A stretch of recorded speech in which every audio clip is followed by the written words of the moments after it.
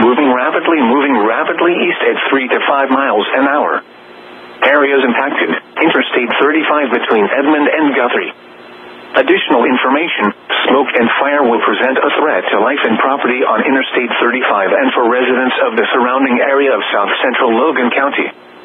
Be prepared to evacuate quickly if requested and follow all safety instructions from local emergency management officials.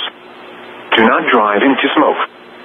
Firefighters and incident responders should anticipate extreme fire behavior, including a wind-driven and torching fire.